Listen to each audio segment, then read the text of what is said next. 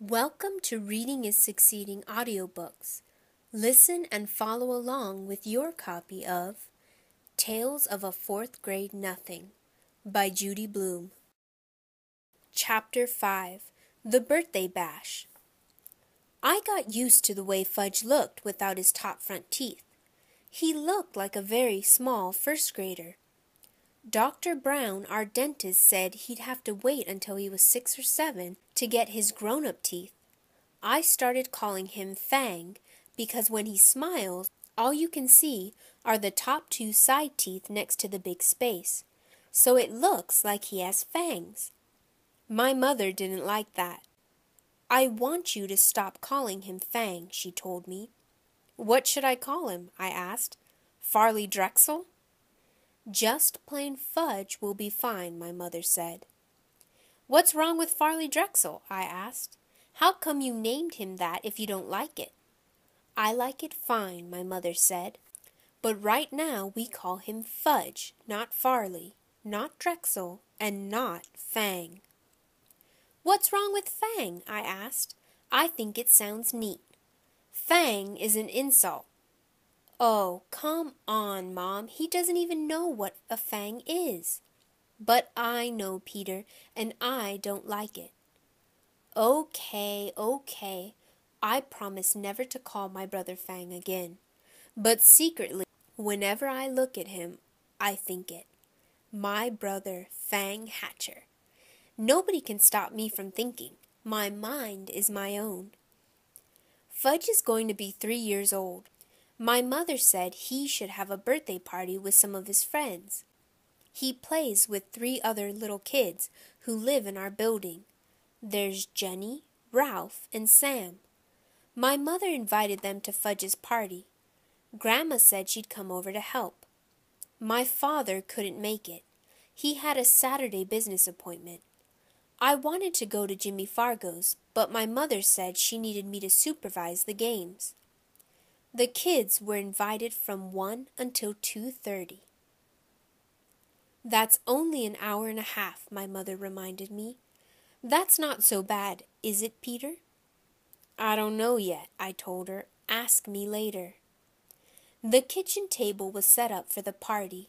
The cloth and napkins and paper plates and cups all matched. They had pictures of Superman on them. Right before party time, Grandma tried to change Fudge into his new suit. But he screamed his head off about it. "No suit! No suit! No! My mother tried to reason with him. "It's your birthday, Fudgy. All your friends are coming. You want to look like a big boy, don't you?" While she was talking to him, she managed to get him into his shirt and pants, but he wouldn't let her put on his shoes. He kicked and carried on until my mother and grandmother were both black and blue. Finally, they decided as long as he was in his suit, his feet didn't matter. So he wore his old bedroom slippers. Ralph arrived first. He's really fat, and he isn't even 4 years old. He doesn't say much either. He grunts and grabs a lot, though. Usually his mouth is stuffed full of something. So the first thing Ralph did was wander into the kitchen. He looked around for something to eat, but Grandma was guarding the place. She kept telling him, No, must wait until the other children come." Jenny arrived next. She was wearing little white gloves and party shoes. She even carried a pocketbook. Besides that, she had on dirty jeans and an old sweater. Her mother apologized for her clothes, but said she couldn't do anything with Jenny lately, especially since she had taken to biting. "What does she bite?" I asked, thinking about furniture or toys or stuff like that. "She bites people," Jenny's mother said, "but you don't have to worry about it unless her teeth go through the skin. Otherwise, it's perfectly safe." I thought, poor old Fudge. He can't even bite back since he hasn't got any top front teeth. I looked at Jenny. She seemed so innocent. It was hard to believe she was a vampire. Sam came last. He carried a big present for Fudge, but he was crying. "It's just a stage he's going through," his mother explained. Everything scares him, especially birthday parties. But he'll be fine, won't you, Sam?" Sam grabbed onto his mother's leg and screamed, "Take me home! Take me home!" Somehow, Sam's mother untangled herself from Sam's grip and left. So at 1:05, we were ready to begin. We had an eater, a biter, and a crier. I thought that 2:30 would never come. I also thought my mother was slightly crazy for dreaming up the party in the first place. "Doesn't Fudge have any normal friends?" I whispered. "There's nothing wrong with Fudgy's friends," my mother whispered back. "All small children are like that." Grandma got them seated around the kitchen table. She put a party hat on each kid's head. Sam screamed, "Get it off! Get it off!" But the others wore their hats and didn't complain. My mother snapped a picture of them with her new camera. Then Grandma turned off the lights and my mother lit the candles on Fudge's cake. It had chocolate frosting and big yellow roses. I led the singing of Happy Birthday. My mother carried the cake across the kitchen to the party table and set it down in front of Fudge. Sam cried, "Too dark, too dark." So Grandma had to turn on the kitchen lights before Fudge blew out his candles. When he was finished blowing, he reached out and grabbed a rose off his cake. He shoved it into his mouth. "Oh, Fudge," my mother said, "look what you did." But Grandma said, "It's his birthday. He can do whatever he wants." So Fudge reached over and grabbed a second rose. I guess Fat Ralph couldn't stand seeing Fudge eat those yellow roses because he grabbed one too. By that time, the cake looked pretty messy. My mother, finally coming to her senses, took the cake away and sliced it up. Each kid got a Dixie cup, a small piece of cake, and some milk. But Jenny hollered, "Where's my rose? Want one too," because her slice of birthday cake didn't happen to have one. My mother explained that the roses were only decorations and that there weren't enough to go around. Jenny seemed to accept that, but when Grandma stood over her to help her open her Dixie, Jenny bit her on the hand. "She bit me," Grandma cried. "Did it break the skin?" my mother asked. "No, I don't think so," Grandma said, checking. "Good. Then it's nothing to worry about," my mother told her. Grandma went into the bathroom to put some medicine on it anyway. She wasn't taking any chances. Ralph was the first one to finish his food. "More, more, more," he sang, holding up his empty plate. "I don't think you should give him any more," I whispered to my mother. "Look how fat he is now." "Oh, Peter, this is a party. Let him eat whatever he wants." "Okay," I said. "Why should I care how fat he gets?" My mother served Ralph a second piece of cake. He threw up right after he finished it. Me and Grandma took the kids into the living room while my mother cleaned up the mess. Grandma told Fudge he could open his presents while his friends watched. Jenny brought him a musical Jack-in-the-Box. When you turn the handle around, it plays Pop Goes the Weasel. When you reach the part of the song about Pop, the top opens and a funny clown jumps up. Fudge loved it. He clapped his hands and laughed, but Sam started to scream. "No, no more! Take it away!" He hid his face in his hands and wouldn't look up until Grandma promised to put the Jack-in-the-Box in another room. Fudge opened Ralph's present next. It was a little wind-up car that ran all over the floor. I kind of liked it myself. So did Ralph, because he grabbed it away from Fudge and said, "Mine!" "No!" Fudge shouted. "Mine!" When my mother heard the racket, she ran in from the kitchen. She explained to Ralph that he had brought the car to Fudge because it was his birthday. But Ralph wouldn't listen. I guess my mother was afraid he might throw up again, and this time on the living room rug. So she begged Fudge to let Ralph play with the car for a few minutes.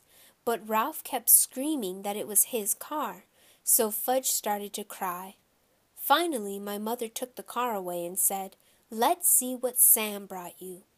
Fudge liked that idea. He forgot about the little car as he ripped the paper and ribbon off Sam's package. It turned out to be a big picture dictionary, the same kind the Yarbys brought me a couple of months ago. Fudge got mad when he saw it. "No," he yelled, "no more books." He threw it across the room. "Fudge, that's terrible," my mother said. "You mustn't do that to the nice book." "No book," Fudge said. Sam cried. "He doesn't like it. He doesn't like my present. I want to go home. I want to go home." Grandma tried to comfort Sam while my mother picked up the book. She gathered the wrapping paper and ribbons and cards together. Fudge didn't even look at any of the birthday cards. "Oh, well, he can't read, so I guess it doesn't make a difference." "Peter," my mother said, "let's start the games. Now, quick." I checked the time. I hoped the party was almost over. But no, it was only 1:30. Still an hour to go. I went into my room where I had blown up a lot of balloons. My mother had a party book, and it said 3-year-olds like to dance around with balloons. When I got back to the living room, Mom started the record player, and I handed each kid a balloon. But they just stood there looking at me. I thought, either the guy who wrote that party book is crazy, or I am. "Show them how, Peter," my mother said. "Take a balloon and demonstrate." I felt like one of the world's greatest living fools dancing around with a balloon. But it worked. As soon as the kids saw me doing it, they started dancing too. Jenny's balloon popped. That nearly scared Sam right out of his mind. He started yelling and crying. Fortunately, I had blown up 24 balloons. I was hoping they'd dance around the rest of the afternoon. Fudge got the idea of jumping up and down on the furniture. The others liked that too, so instead of dancing with their balloons, that's what they did. And soon they were running from room to room, yelling and laughing and having a great time. Then the doorbell rang. It was Mrs. Rudder. She lives in the apartment right under us. She wanted to know what was going on. She said it sounded like her ceiling was about to crash in on her any second. My mother explained that Fudge was having a little birthday party, and wouldn't she like to stay for a piece of cake? Sometimes my mother is really clever, so Grandma entertained Mrs. Rudder in the kitchen while Fudge and his buddies jumped up and down on his new bed. It was delivered this morning. Fudge hasn't even slept in it yet, so naturally when my mother found out what they were up to, she was mad. "Stop right now," she said. "New bed! Big boy," Fudge told her. Was he proud? "You won't have a new big boy bed for long if you don't stop jumping on it," my mother told him. "I know, let's all sit down on the floor and hear a nice story."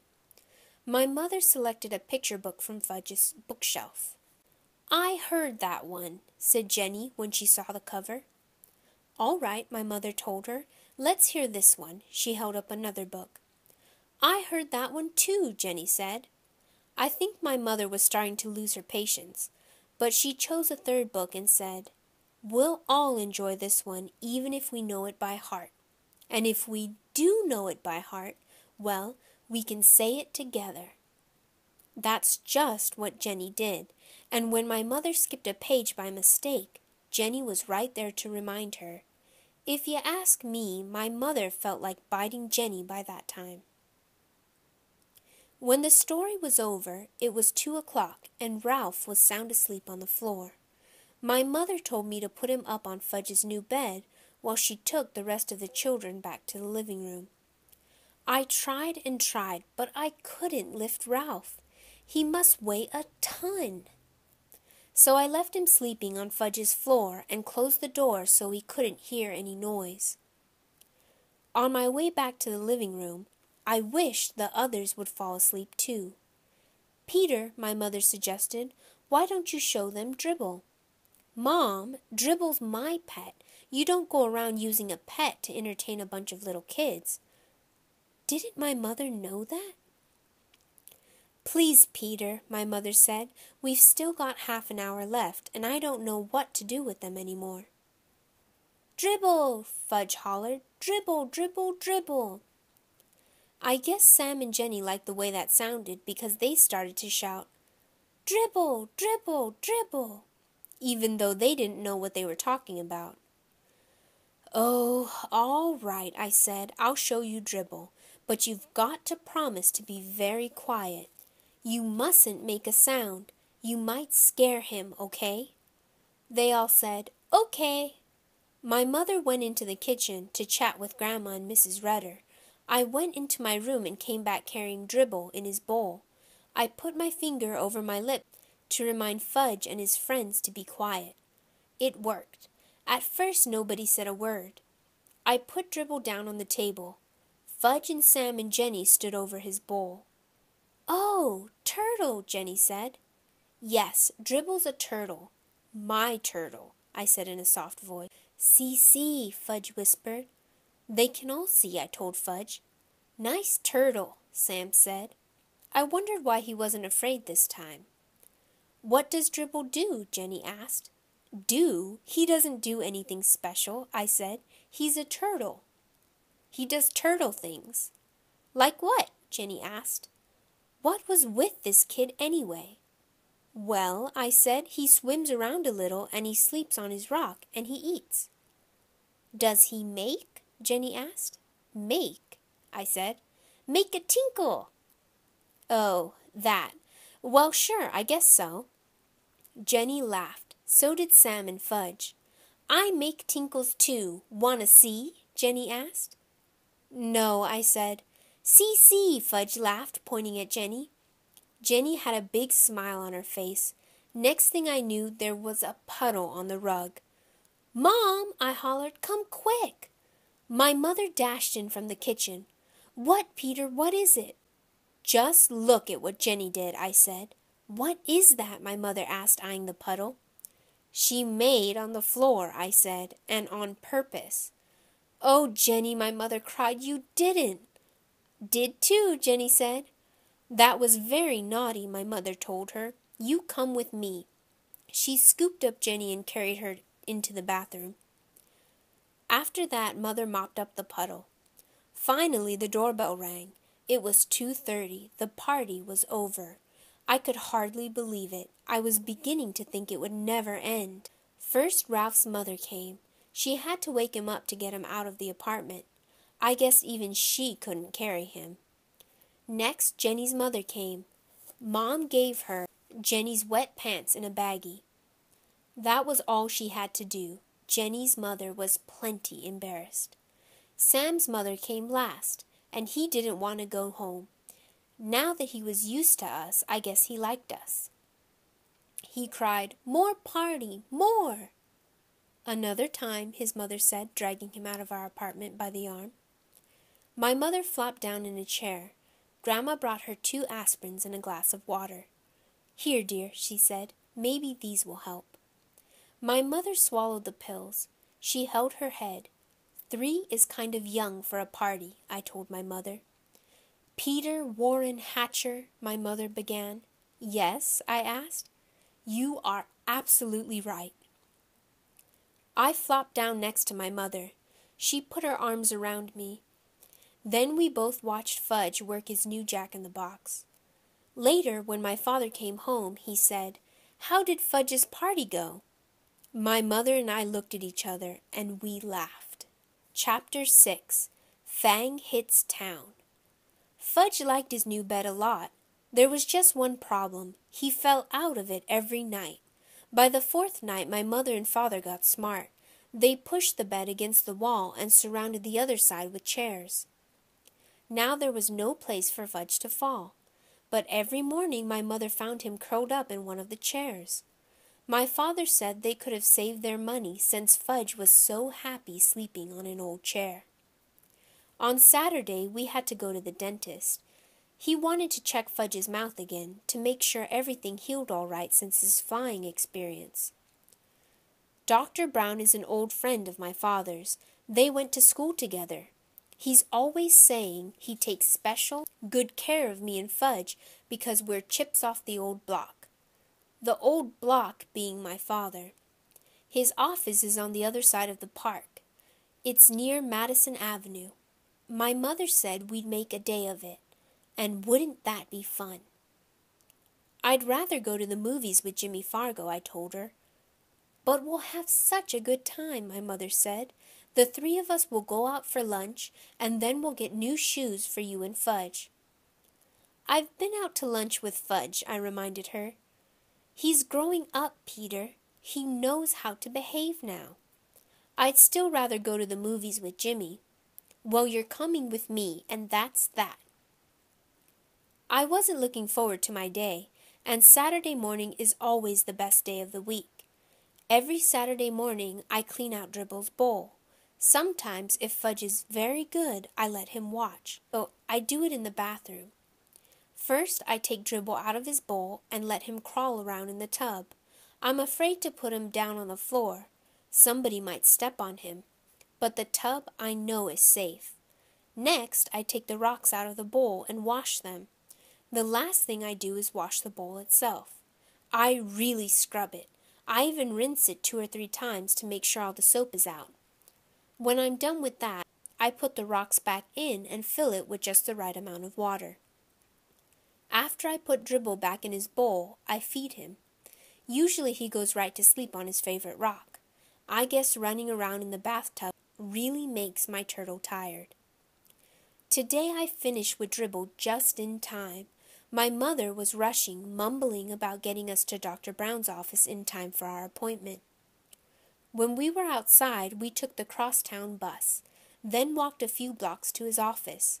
As soon as the nurse saw Fudge, she said, "How's my favorite patient?"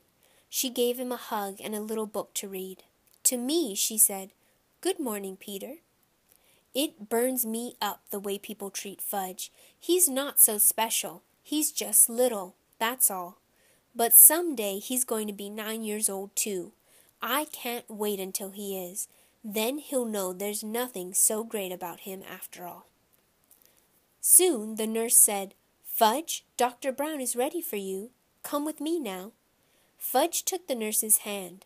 Dr. Brown has this rule about mothers in the examining room, with kids. They're not allowed. Mothers are a big problem. Dr. Brown told me once. I agree. I looked through a National Geographic magazine while I waited. After a few minutes, the nurse came out and whispered something to my mother. I looked up, wondering what the big secret was. Then my mother said, "Peter, Dr. Brown would like you to help him with Fudge." "Help him?" I said. "I'm no dentist." The nurse said, "Peter, dear, if you'll just come with me, I'm sure everything will work out fine." So I went with the nurse. "What do I have to do?" I asked her. "Oh, not much. Dr. Brown just wants you to show Fudge how you open your mouth and how he checks your teeth." "What do I have to do that for?" I asked. "I don't need a checkup yet. I just had one last month." "Your brother won't open his mouth this morning," the nurse whispered. "He won't?" I whispered back. "No, he won't," she said again. I thought that was pretty funny. I never considered refusing to open my mouth at the dentist's office. When he says, "Open," I open. When we reached the examining room, Fudge was sitting in the big chair. He had a towel around his neck, and he looked all ready for action.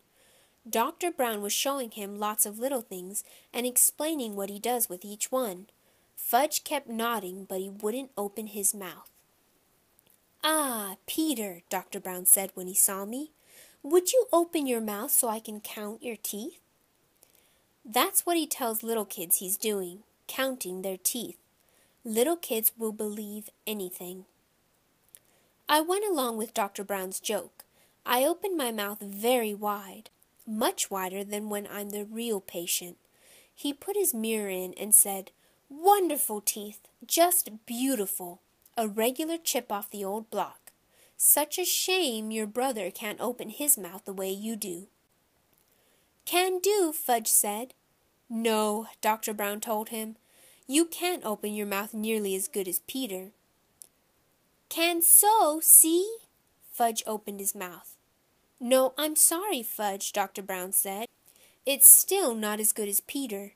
So Fudge opened his mouth really wide. "Count teeth," he said. "Count Fudgy's teeth." Well, Dr. Brown pretended to think about it. Count, Fudge shouted. Well, Dr. Brown said again, scratching his head, I guess as long as you're here, I might as well count your teeth. So he checked Fudge's mouth. When he was through, Fudge said, See, just like Peter. Yes, Dr. Brown said, smiling, I can see that. You're just like Peter. He gave me a wink. I liked the way Dr. Brown tricked Fudge into opening his mouth, so when he was through examining him, I whispered, Couldn't you make Fudge some false teeth until his grown-up ones come in? No, he'll just have to wait, Dr. Brown said. But he looks like he has fangs, I told him. You'd better not say that in front of your mother, Dr. Brown said. I know it. She's not too big on fangs. Dr. Brown thanked me for helping him. My mother made another appointment for Fudge. The nurse kissed my brother goodbye, and we left. That wasn't so bad, was it, Peter? My mother said. It could have been worse, I admitted. We headed for Bloomingdale's, where we get our shoes. There are 5 salesmen in the children's shoe department. One of them my mother doesn't like. She thinks they don't measure my feet carefully, that all they care about is selling shoes, even if they don't have the right sizes in stock. The other ones my mother thinks are okay. There's one she likes a lot. His name is Mr. Berman. I like him too because he's funny. He usually makes believe that the right shoe goes on the left foot, or that Fudge's shoes are really for me. Anyway, when Mr. Berman waits on us, buying shoes is almost fun. Today, Mr. Berman spotted us right away. He always remembers our name. Well, if it isn't the Hatcher boys, he said. In the flesh, I told him. Fudge opened his mouth for Mr. Berman. See, all gone. His teeth, my mother explained to Mr. Berman. He knocked out his top 2 front teeth. Well, congratulations, Mr. Berman said. That calls for a celebration. He reached into his jacket pocket and pulled out 2 lollipops. He handed one to me and the other one to Fudge. Oh, Fudge said, lolly. Mine was root beer flavored. I hate root beer, but I thanked Mr. Berman anyway. I'll save it for after lunch, I told him. Handing it to my mother, she put it into her purse. Fudge got a lemon lolly. He ripped off the paper and started sucking right away. Now then, what'll it be, boys? Mr. Berman asked. My mother answered, brown and white sandals for Fudge and loafers for Peter. Okay, Peter, let's see how those feet have grown. I slipped out of my old shoes and stood up. I stuck my left foot into Mr. Berman's foot measure. Then he turned it around and I put my right foot in. That's another reason why my mother thinks Mr. Berman is good at selling shoes. He measures both feet. Some other salesmen only measure one. My mother says feet can be different sizes, even on the same person, and it's important to make sure the size fits the biggest foot. What color loafers, Peter? Mr. Berman asked. Brown, I said, same as my old ones. When Mr. Berman went into the back to look for shoes for me, my mother noticed a hole in the toe of my sock. Oh, Peter, why didn't you tell me you had a hole in your sock?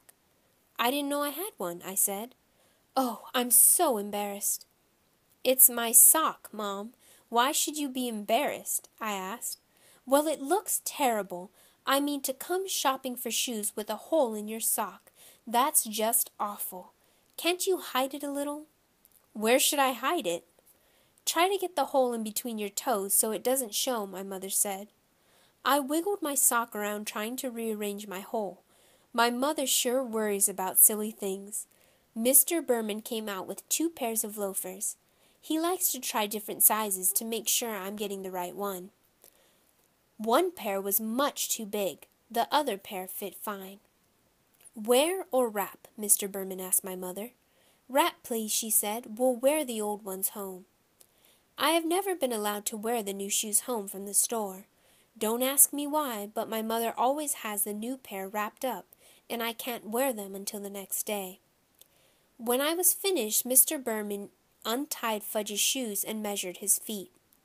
Brown and white saddle shoes, my mother reminded him. Mr. Berman went into the back and returned with 2 shoe boxes.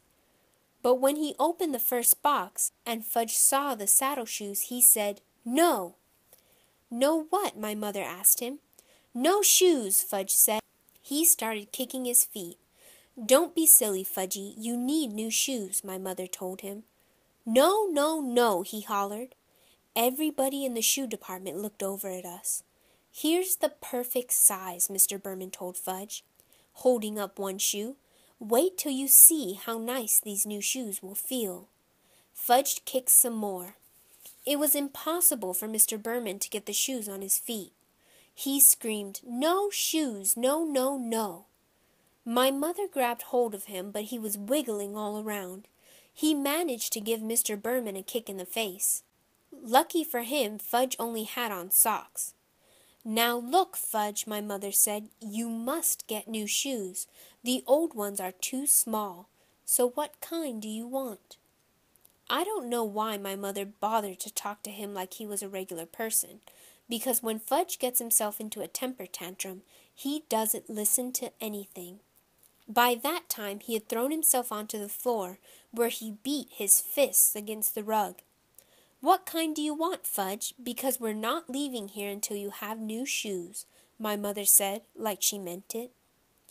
I figured we'd be there for the rest of the day, or maybe the week. How could my mother have been embarrassed over a little hole in my sock and then act like nothing much was happening when her other son was on the floor yelling and screaming and carrying on? "I'm going to count to 3, my mother told Fudge, "and then I want you to tell me which shoes you want. Ready? 1, 2, 3.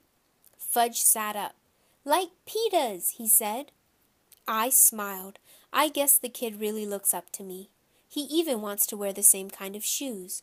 But everybody knows you can't buy loafers for such a little guy. "They don't come in your size," Mr. Berman told Fudge. "Yes, yes, yes. Like Peeta's," Fudge hollered. Mr. Berman held up his hands and looked at my mother, as if to say, "I give up." But my mother said, "I have an idea." She motioned for me and Mr. Berman to come closer. I had the feeling I wasn't going to like her idea, but I listened anyway. "I think we'll have to play a little joke on Fudge," she said. "What do you mean?" I asked.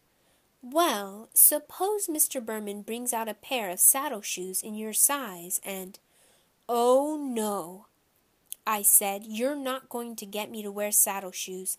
Never." "Let me finish," my mother said. "Mr. Berman can bring them out and you can try them on, and then Fudge will think that's what you're getting. But when we leave, we'll take the loafers." "That's mean," I said. "You're taking advantage of him." "Since when do you worry about that?" my mother asked. "Since now," I told her. "Look, Peter," my mother said, checking her watch. "It's 12 o'clock. I'm starved." "Me too," I said. "Well, then if you ever want to get some lunch, let's try my idea." Okay, I said. I sat back in my chair while Mr. Berman hurried to the stockroom again. Fudge looked up at me from his position on the floor. "Like Peeta's," he said. "Yeah, sure, Fudge," I told him. Mr. Berman came back with a pair of brown and white saddle shoes in my size. I tried them on. Did they look ugly? "See Peter's nice saddle shoes?" my mother said. "Now Fudgy tries on his nice saddle shoes." Fudge let Mr. Berman get him into his new pair of shoes. "See," he said. "See, like Peeta's." He held up a foot. "That's right, Fudgy," I said. "Just like mine. You sure can fool little kids easy." "Wear or wrap?" Mr. Berman asked my mother, while Fudge walked around in his new shoes. "Wrap, of course," she said.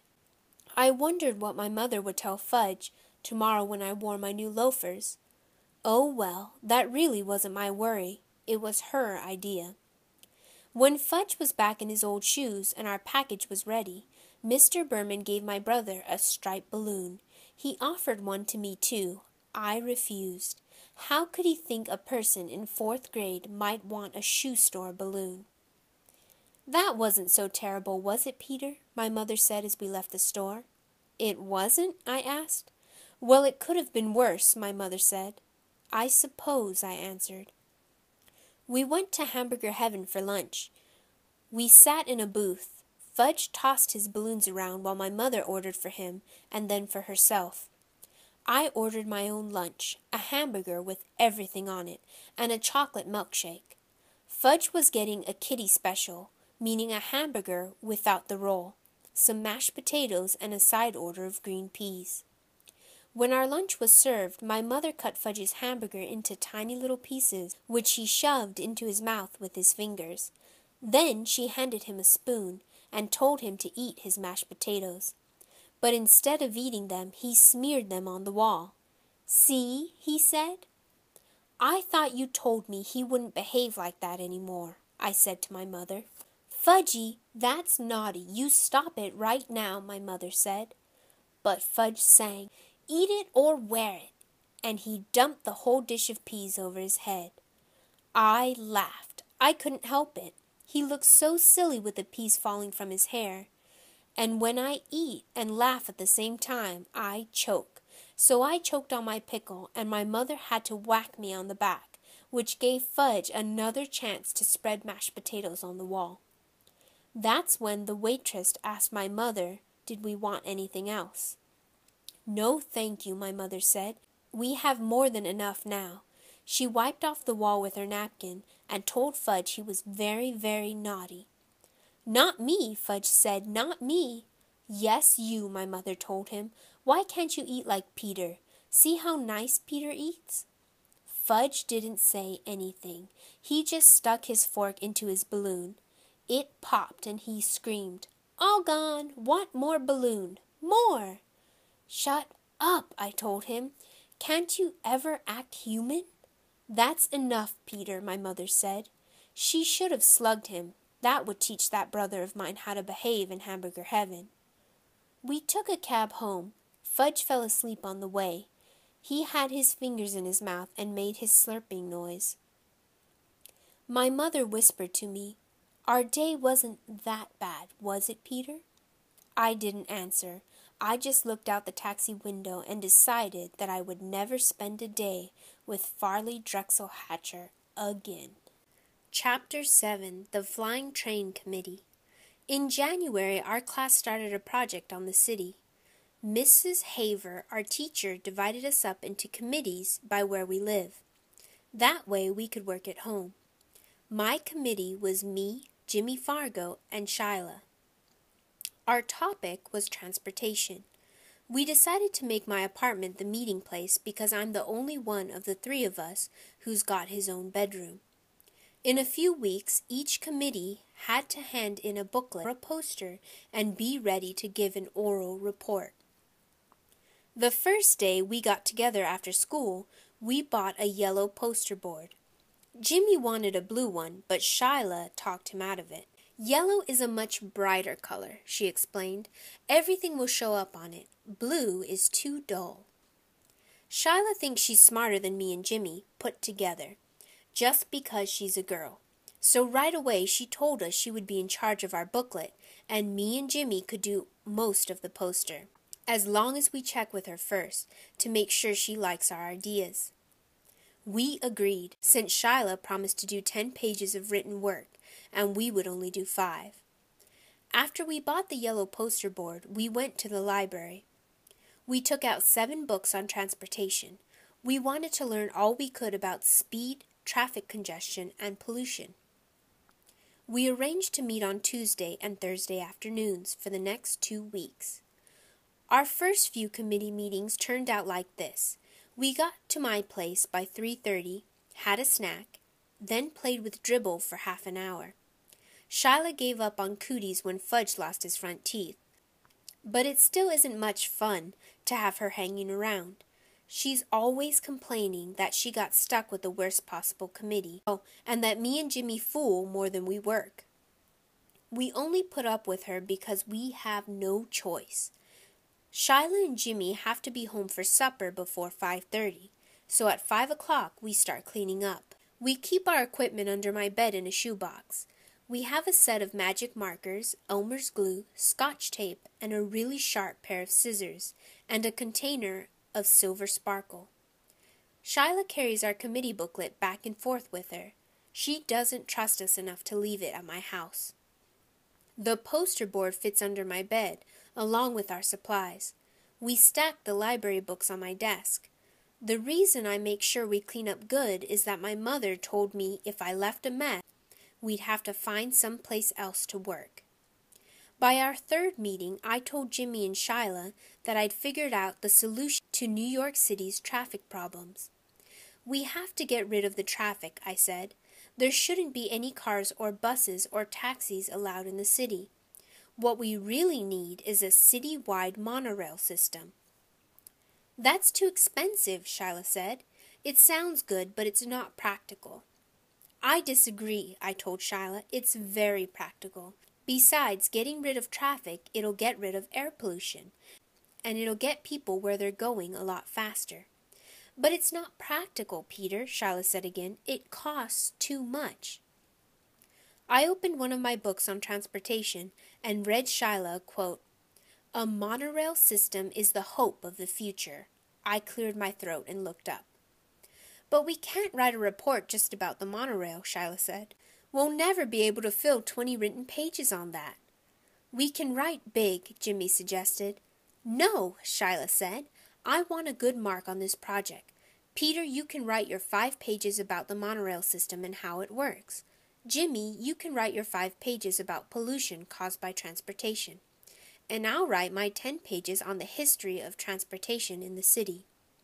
Shyla folded her arms and smiled. Can I write big? Jimmy asked. I don't care how big you write as long as you put your name on your 5 pages, Shyla told him. That's not fair, Jimmy said. This is supposed to be a group project. Why should I have to put my name on my 5 pages? Then don't write big, Shyla shouted. Okay, I'll write so small Mrs. Haver will need a microscope to see the letters. Very funny, Shyla said. Look, I told both of them, I think all our written work should be in the same handwriting. That's the only fair way. Otherwise, Mrs. Haver will know who did what, and it won't be a group project. Say, that's a good idea, Jimmy said. Which one of us has the best handwriting? Me and Jimmy looked at Shyla. Well, I do have a nice even script, Shyla said, but if I'm going to copy over your written work, you better give it to me by Tuesday. Otherwise, I won't have enough time to do the job. And you two better get going on your poster. Shyla talked like she was the teacher and we were the kids. Me and Jimmy designed the whole poster ourselves. We used the pros and cons of each kind of transportation. It was really clever. We divided a chart into land, sea, and air, and we planned an illustration for each, with the airplane done in silver sparkle and the letters done in red and blue magic marker. We got halfway through the lettering that day. We also sketched the ship, the plane, and the truck. When Shyla saw it, she asked, Is that supposed to be a train? No, I told her, it's a truck. It doesn't look like one, she said. It will, Jimmy told her, when it's finished. I hope so, Shyla said, because right now it looks like a flying train. That's because the ground's not under it yet, Jimmy said. Yeah, I agreed. See, we've got to make it look like it's on a street. Right now it does kind of look like it's up in space. So does the ship, Shyla said. We'll put some water lines around it, I told her, and some clouds around the plane, Shyla said. Listen, Jimmy hollered, did anybody ever tell you you're too bossy? This poster is ours. You do the booklet. Remember, that's the way you wanted it. See, there you go again, Shyla said. You keep forgetting this is a committee. We're supposed to work together. Working together doesn't mean you give the orders and we carry them out, Jimmy said. My feelings exactly, I thought. Shyla didn't answer Jimmy. She picked up her things, got her coat, and left. I hope she never comes back, Jimmy said. She'll be back, I told him. We're her committee. Jimmy laughed. Yeah, we're all one happy committee. I put our poster under the bed, said goodbye to Jimmy, then washed up for supper. My mother was being pretty nice about our committee meetings. She arranged to have fudge play at Ralph's apartment on Tuesdays and at Jenny's on Thursdays. Sam has the chicken pox, so he can't play at all. I was glad that next week would be our last committee meeting after school. I was sick of Shyla, and I was getting sick of transportation. Besides, now that I knew a monorail system was the only way to save our city, I was getting upset that the mayor and all the other guys that run things at City Hall weren't doing anything about installing one. If I know that's the best method of city transportation, how come they don't know it? The next day when I came home from school, I went to my bedroom to see Dribble like I always do. Fudge was in there, sitting on my bed. "Why are you in my room?" I asked him. He smiled. "You know you're not supposed to be in here. This is my room." "Want to see?" Fudge said. "See what?" "Want to see?" "What? What are you talking about?" I asked. He jumped off my bed and crawled underneath it. He came out with our poster. He held it up. "See?" he said. "Pretty." "What did you do?" I yelled. "What did you do to our poster?" It was covered all over with scribbles in every color magic marker. It was ruined. It was a mess, and it was ruined. I was ready to kill Fudge. I grabbed my poster and ran into the kitchen to show it to my mother. I could hardly speak. "Look," I said, feeling a lump in my throat. "Just look at what he did to my poster." I felt tears come to my eyes, but I didn't care. "How could you let him?" I asked my mother. "How? Don't you care about me?" I threw the poster down and ran into my room. I slammed the door and took off my shoe and flung it at the wall. It made a black mark where it hit. Well, so what? I heard my mother hollering, and then Fudge crying. After a while, my mother knocked on my bedroom door and called, "Peter, may I come in?" I didn't answer. She opened the door and walked over to my bed. She sat down next to me. "I'm very sorry," she said. I still didn't say anything. "Peter," she began. I didn't look at her. She touched my arm. "Peter, please listen. Don't you see, Mom? I can't ever do my homework without him messing it up. It just isn't fair. I wish he was never born. Never. I hate him." "You don't hate him," my mother said. "You just think you do." "Don't tell me," I said. "I mean it. I really can't stand that kid."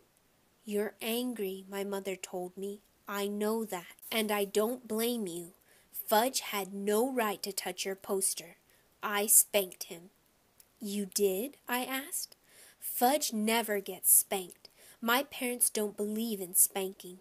"You really spanked him?" I asked again. "Yes," my mother said. "Hard?" I asked. "On his backside," she told me. I thought it over. "Peter," my mother put her arms around me, "I'll buy you a new poster board tomorrow. It was really my fault. I should never have let him into your room." "That's why I need a lock on my door," I said. "I don't like locks on doors. We're a family. We don't have to lock each other out." "If I had a lock, Fudge wouldn't have gotten my poster." "It won't happen again," my mother promised. I wanted to believe her, but really I didn't. Unless she tied him up, I knew my brother would get into my room again. The next day, while I was at school, my mother bought a new yellow poster board. The hard part was explaining to Jimmy that we had to start all over again. He was a good sport about it. He said this time he'd make sure his truck didn't look like a flying train, and I said this time I'd make pencil marks first so my letters didn't go uphill. Our committee met that afternoon. Shyla didn't mention the last time. Neither did we. Me and Jimmy worked on the poster while Shyla copied our written work into the booklet. We'd be ready to give our oral report to the class on Monday, not like some committees who hadn't even started yet. By 5 o'clock we had finished our poster, and Shyla was almost done with the cover for our booklet. Jimmy walked over and stood behind her, watching her work.